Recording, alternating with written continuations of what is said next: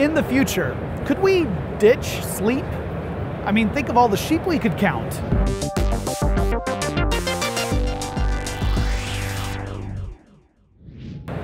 All right, I gotta admit something to you guys. I love sleep. I love the feeling of being completely refreshed after a good night's rest. But some people, they have trouble sleeping, and other people, they don't want to sleep at all. I mean, when you think about it, we would get a lot more done if we didn't spend a third of our lives asleep.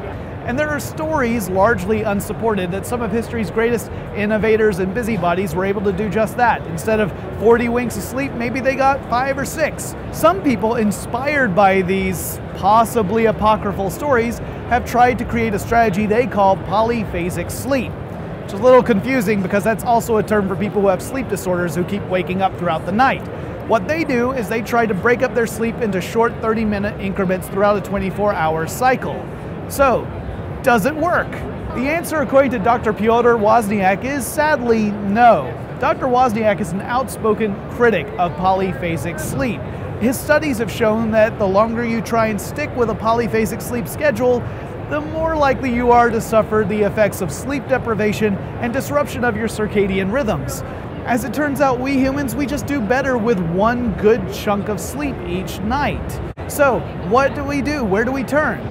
Tech companies are trying to answer that question, and here at CES 2017, we're seeing examples of that, like Sleep Number. They've been in the game for a long time. They announced a new Sleep Number technology with a bed that dynamically changes how firm or soft it is throughout the night based upon your body, your breathing, and your heart rate.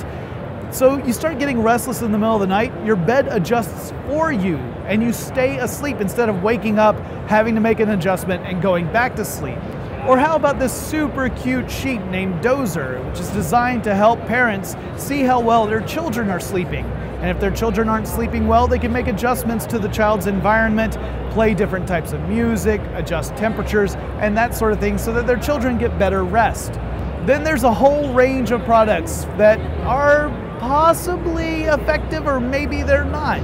Like aromatherapy devices that are designed to lull you into a sense of sleep and then go into deep sleep later on. The point is, we're looking at technology to solve this problem, and it's kind of funny because technology is also a cause of this problem. You may have heard you shouldn't have a television on or a computer or mobile device nearby while you're trying to sleep because it creates another demand on your attention and you will sleep more poorly because of it. Perhaps in the future, we'll be able to alter our bodies and our brains enough so that we don't need sleep at all. Imagine all the stuff we will get done. But that's a long way away. And until then, we're just gonna have to relax and try and get the rest that we need so that we can be the people we want to be.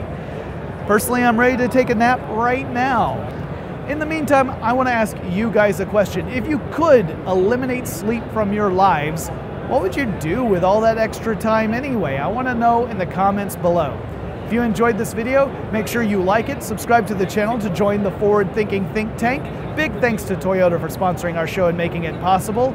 And make sure you check back frequently to learn how dreamy the future will be.